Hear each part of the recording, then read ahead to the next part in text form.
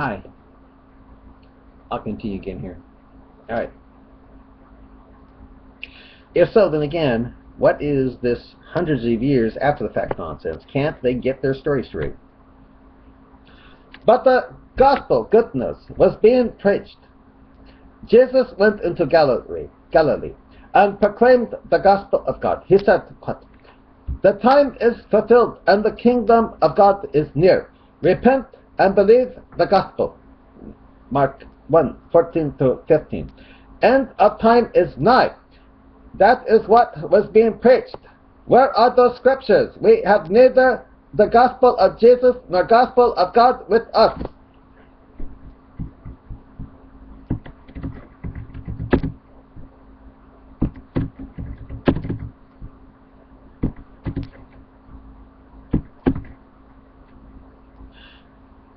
Where in the book that the Qur'an says it confirms does it say Jesus or a prophet after Moses was to be given a book? Scripture for that, please. Do we have any book that was written while Jesus was among the people?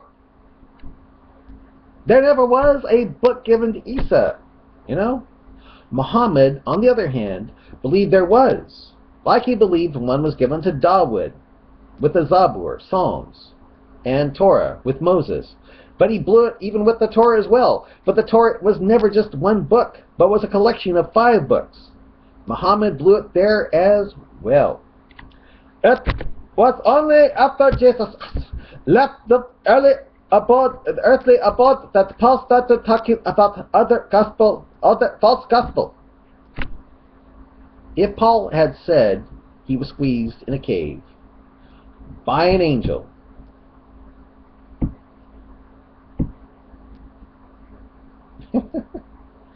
every time he said he couldn't read, would you believe him then?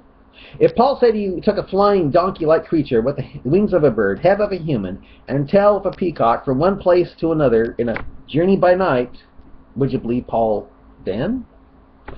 Quote, "I am astonished that you are so quickly deserting the one who called you to live in the grace of God, in the grace of Christ, and are turning to a different gospel, which is really no gospel at all."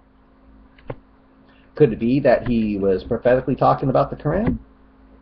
Remember, gospel in Greek is good news, and the Quran is good news to a Muslim, is it not? Evidently, some people are throwing you into confusion and are trying to pervert the gospel of Christ. Gee, could it be... Oh, who could it be? Could it be Muslims?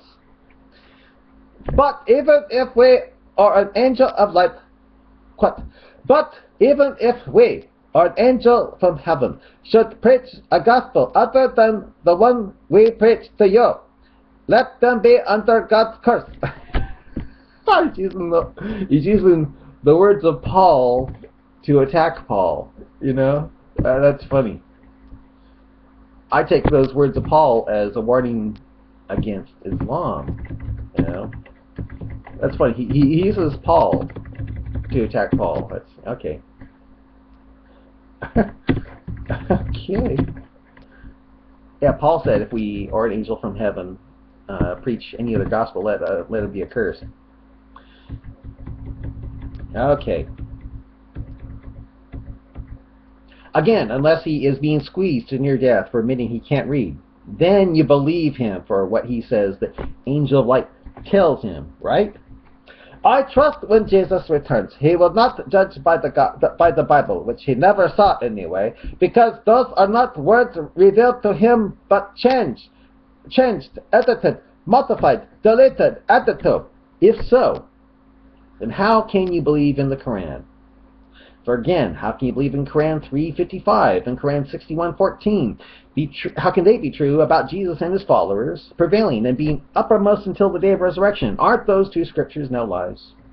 Also, if you're right that the New Testament is not the Injil, then again, why should the Jews and Christians stand firm upon the Torah and Injil? Why are Christians who use the Injil to judge their reading of the Quran? according to Qur'an 5:47. If you are right, doesn't it make the Qur'an a lie and a joke to come to me for my reading of the before scriptures with Qur'an 10:94? It does it not? It also makes Qur'an 4:136, 150, 151, 152, 2285, and 70, and 40, 70 through 72 lies for telling you, a Muslim, to believe in all the books of Allah and make no distinction between all those books, if the Qur'an is the only book of Allah that is not corrupted. Face it. He will judge by the Qur'an, which confirms the Injil, confirms gospel of God.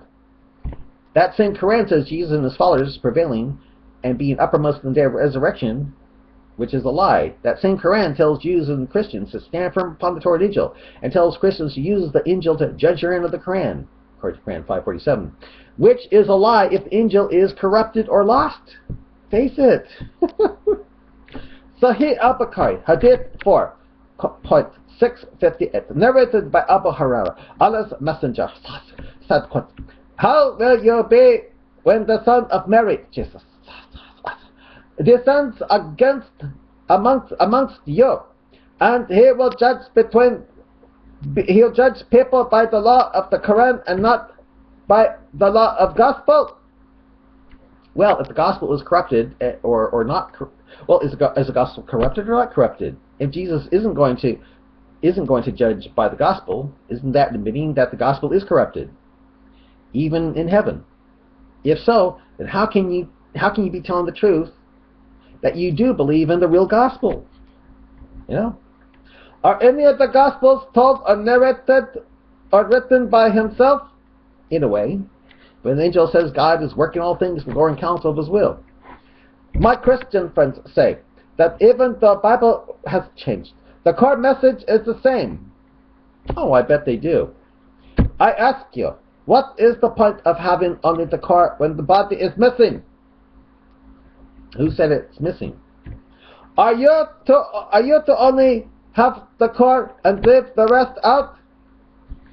What was left out? Name it. I mean, really, what was left out? Is that enough? Again, what was left out of the Bible? What if you are missing some important parts, such as, don't we want to know the whole true meaning, the whole true message? Sure, but what was left out? Don't tell me.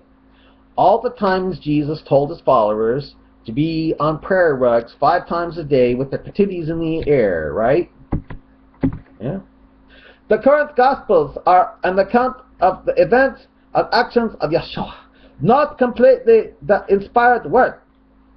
Don't believe God can, I take it you don't believe God can work all things for glory and counsel of his will. God is weak. True? God is not planning, nor did not plan. True?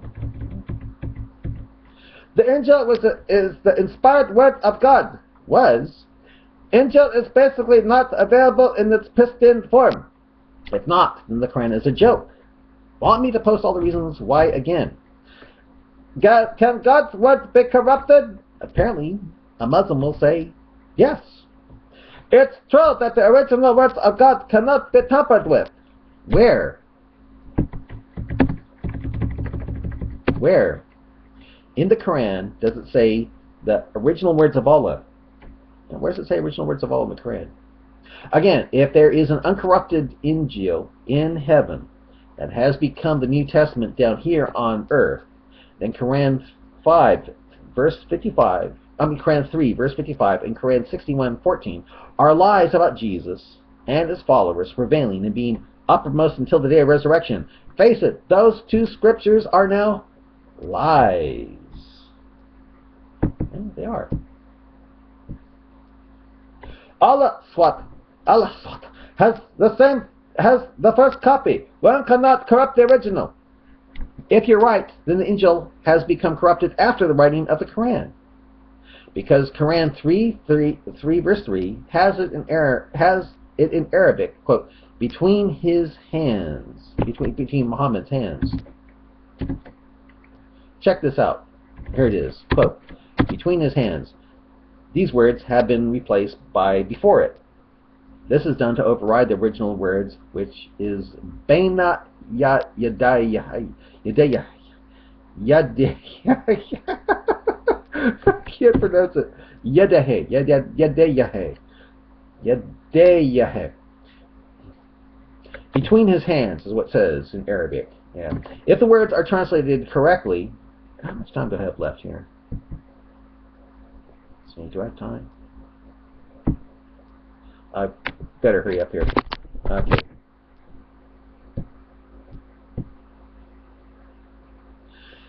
Yeah. If the words are translated correctly, the reader will conclude that the Bible that was at Muhammad's time, between his hands, is being corrupted and can be used as a guide to the truth, which Muslims want to cover up, since they know the Bible that is at Muhammad's hands is the same as the Bible we have today. But Islamic pride forces them to ignore the facts. The words between his hands is all over the Quran. It has been changed throughout the whole English Quran to say before it, putting the Bible at an unknown time in the past between the Quran.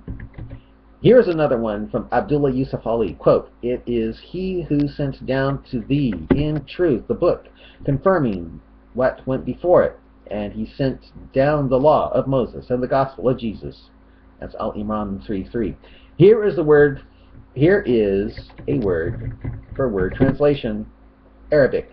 Nazala alayka al-kitabu bel haqi musaddiqan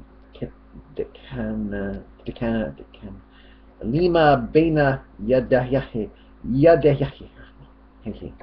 I can't pronounce. I'm sorry. I can't pronounce it. He sent down to you the book in truth, confirming what is between his hands. Thus, the New Testament Injil had to be corrupted after the time of Muhammad. Wait a minute. That's what you're saying? Right. He sent you the book in truth, confirming what is between his hands. Thus, the New Testament Injil had to be corrupted after the time of Muhammad. But this is not true, for the New Testament of Muhammad's time matches the meaning with the New Testament of our time. And again, if the Injil is corrupted, then the Quran is a lie, with Quran 3:55 and Quran 61:14 about Jesus and his followers prevailing and being uppermost till the day of resurrection. Face it. Let's see, how much time do I have left? Oh gosh, I better quit here. Why?